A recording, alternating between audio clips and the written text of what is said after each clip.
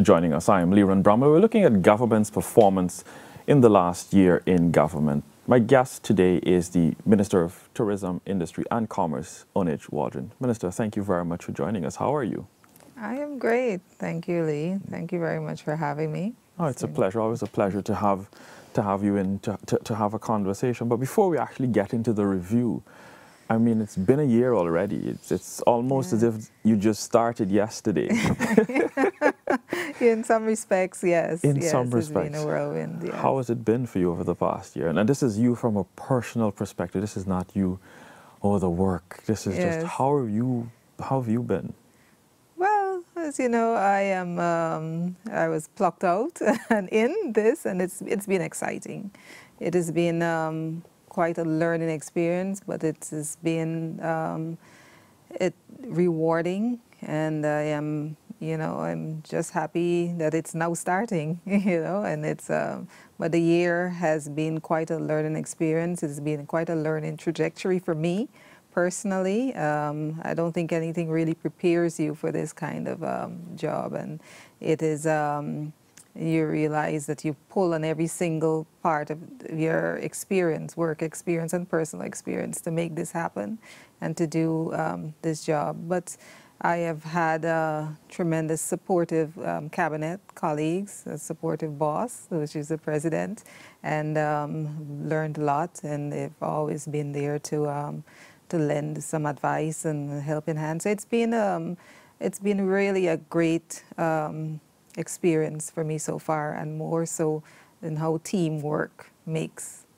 everything better. So I don't feel like I'm alone. Yes, that I'm carrying this alone. It's really truly a team effort from the aspect of my ministry, the ones who work in the ministry, the public servants, and my cabinet colleagues who give me that that support. So it has been great. It has been great. Yeah, I can't say that it felt like an entire year has passed. It felt like just yesterday. Let's talk projects, the tourism sector, and you came into government just around the time of the lockdown and the COVID pandemic. Yes. And your sector would have been, tourism, industry and commerce, would have been affected by it because pretty much nothing was moving around that time. Yes.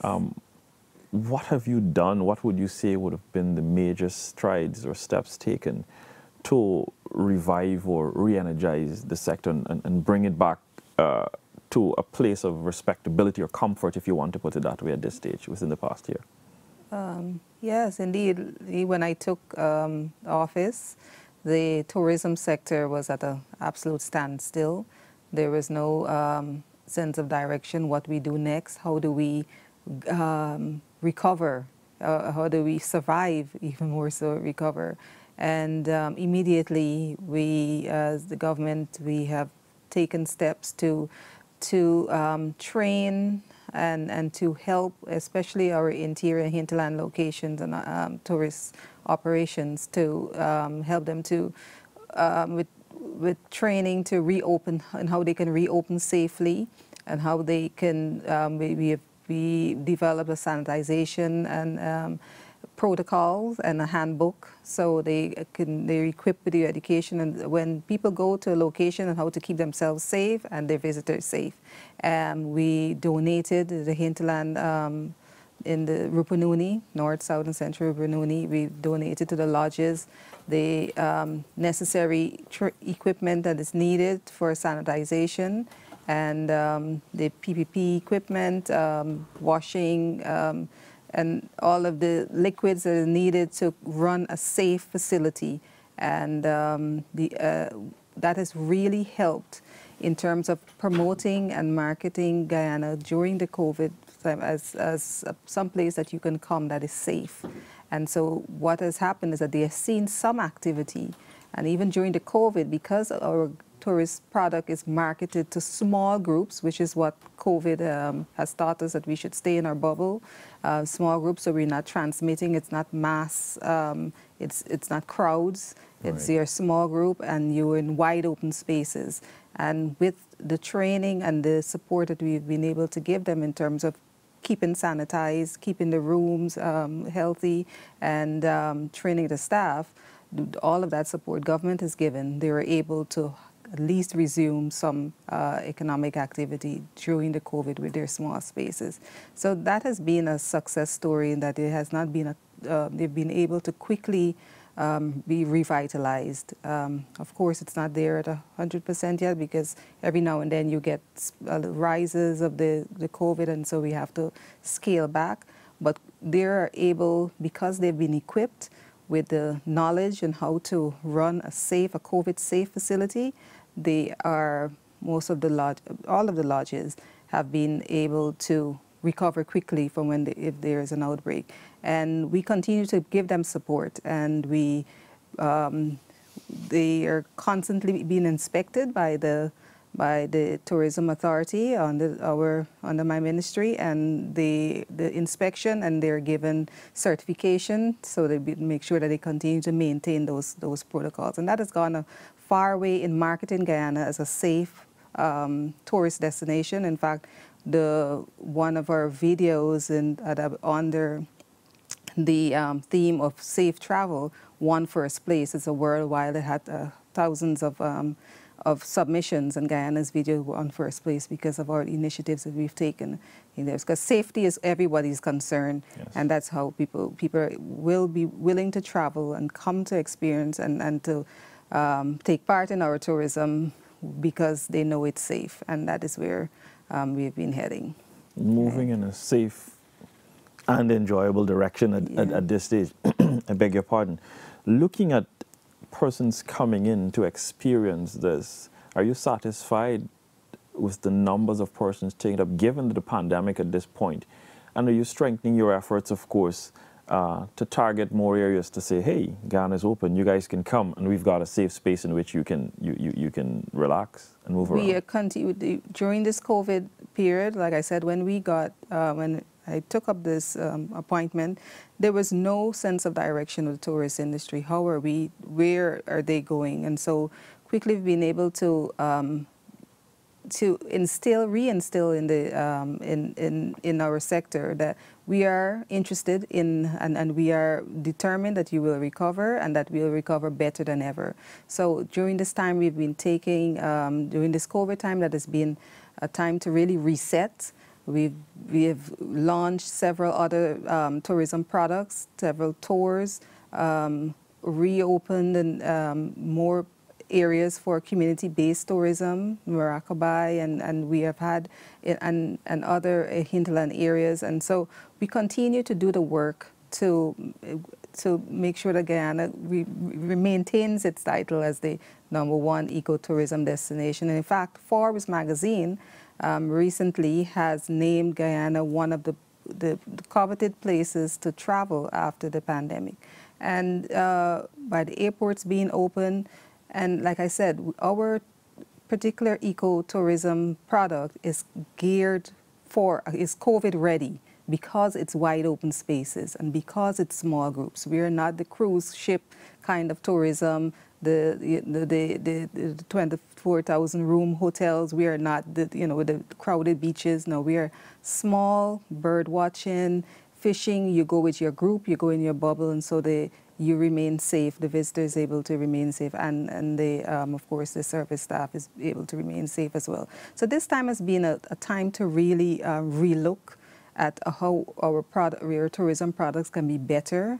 We have developed tourism and established tourism communities in every single region, because Guyana is beautiful. Every single inch of Guyana is, and every region we've been able to establish tourism communities so they can identify the areas in their communities that can be used to attract visitors and attract tourists. And of course, that means attracting jobs and attracting employment for the local peoples. And so that has been a great initiative that has really caught on. We are doing product developments in all different regions, Parima, Region 5, and there are so many other areas that we have regions that have expressed interest in developing tourism products. So it's been, in a short time, there has been an excitement, a revitalization of interest in their tourism. Of course, you know, when we came appointment within a month or so, we sent out expressions of interest for branded hotels, which is what we need to augment our tourism offerings, because people need a place to stay, and most people want to stay in places that they recognize, are recognizable brands. And already we've turned sod on 4 of those hotels, and in another 2.5 years, you will be seeing branded hotels across Guyana. And that has been a direct achievement of this government initiative. We have offered them in the expression of interest incentives for these branded hotels, and we got over 30 expressions of interest from different the Hyatts and the Best Westerns and the Hiltons, and we've seen the sod turning for another Marriott at the airport. Right. We've seen the sod turning of a Hilton, not a Hilton, a Best Western. So it's been an exciting time, and it's quite an achievement that we have already seen movement in terms of our capacity to entertain and guests, and people want to have, you know, proper, you know, room and board that is of international standard, and that is what we'll be able to provide in a few short years. Investment is key. It's critical. It's coming in at this point. We've done a pretty good synopsis of what has happened in the last year, and of course you're projecting 2.5 to 3 years, all of these completed or near completion. As we wrap, in the immediate future, in the short-term future, what is your vision for your ministry? What is your vision for your sector? Yes. Well, Lee, you know, it's not just tourism that is, it's industry and commerce that is under my portfolio, and the entire ministry as a whole is to, on the commerce and business, is to make the ease of doing business, to alleviate the burden on investors and even you know, Guyanese in their day-to-day running. So we have the single window business, single windows for trade, where you're able to do a one-stop shopping if you want to do all of your import and export. And the Small Business Bureau, we continue to push for the small business to undergird our small business, and we have set the 20% set aside for our small businesses to be able to thrive, and they're not more and more we're bolstering our small business, because they're the ones that really drive the economy. And so there have been hundreds of grants already given, over 135 million already disbursed, small business grants. That includes the 25 million of COVID relief grants. We've been able to give our small businesses relief grants. And so that is, we continue to undergird our small business while we open and lay a foundation for investment, general investment, and for business to be able to, people be able to come to Guyana, and the Guyanese who are here to be able to conduct their business with ease. And we continue to do that work. Yeah. Thank you very much, Minister. In that synopsis, you've given me everything I needed to hear at this point in time. I'd just like to say best wishes going forward, and I hope that you continue to reap the rewards, the benefits of this job that you're doing. Thank you very much, Lee.